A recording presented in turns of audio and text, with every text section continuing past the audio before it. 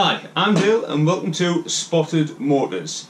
Today is going to be a bit of an update, a bit of a where the channel's going, and also a bit of a garage update. I haven't really posted many videos on YouTube, and when I first started this channel I did say follow me on my journey of buying, selling and owning all sorts of cars. So the last couple of videos that I have videoed and not published or not put onto YouTube, I decided to go to a couple of car shows like I always do and do a couple of videos of them.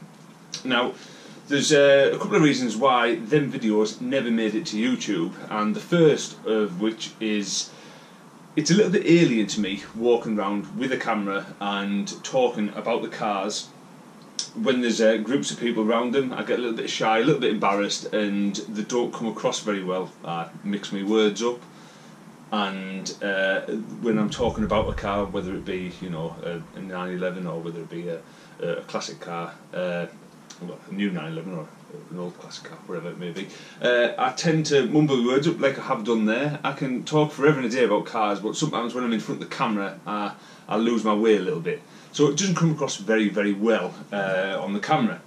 The second reason I haven't published them videos is just as I'm jumping the gun there, I can't edit.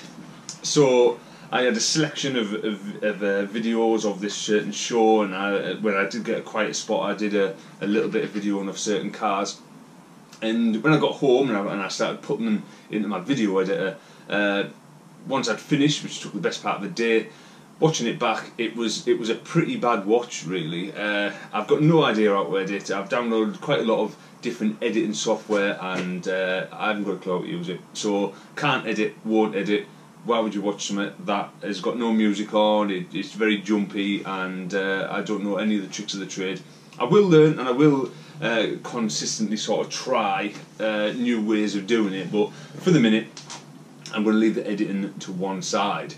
There's a third reason as well, which I almost said on my second reason. When I went to this show, or these couple of shows, there was at least 4 or 5 different people doing what I was doing. And when I got home and did my editing, which took me the best part of a week, 3 other people posted videos of the same show I was at, with the same cars and the same cars leaving and everything like that, and they were absolutely brilliant. So why try and muscle in on them guys when they're doing a fantastic job doing what they're doing? I enjoy watching their videos, so I'm going to leave the car shows and the car show reviews to the people that know it best, and get back to what I intentionally started this channel for, which was me in my garage buying and selling all sorts of cars.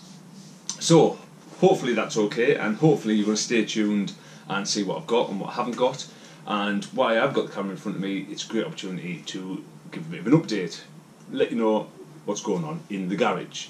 Now at this present time, I'm sat in an empty garage, normally where my Porsche 944 has sat for the last 3 years.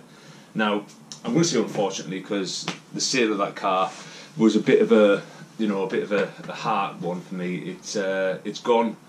It's went to a new owner who doesn't want me to say too much about the sale, so all I can say is that the car is gone. I now have an empty space in the garage, and I have a little bit of money now to try and fill this garage with something else. At the minute I've still got the BMW E36 316, which is a runabout, so I'm hoping to upgrade that and also fit something in this garage with the money from the Porsche. I also have the F21, the 116 BMW, which my wife now uses, so I'm actually down to 1 car. And if you remember the cars that I've had since I've started this channel, I've always had at least 2 or 3 cars, so this right now is very different for me. I'm in this garage, I don't know what the hell to do, and I like tinkering, I like my garage, so I need something here ASAP.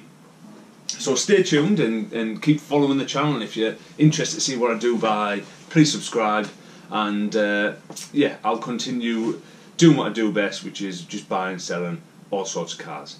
So yeah, stay tuned, and thank you very much for hopefully staying with me through my journey. No more car shows at the minute, but for now, thank you very much for watching. All the best. I've been Spotted Motors.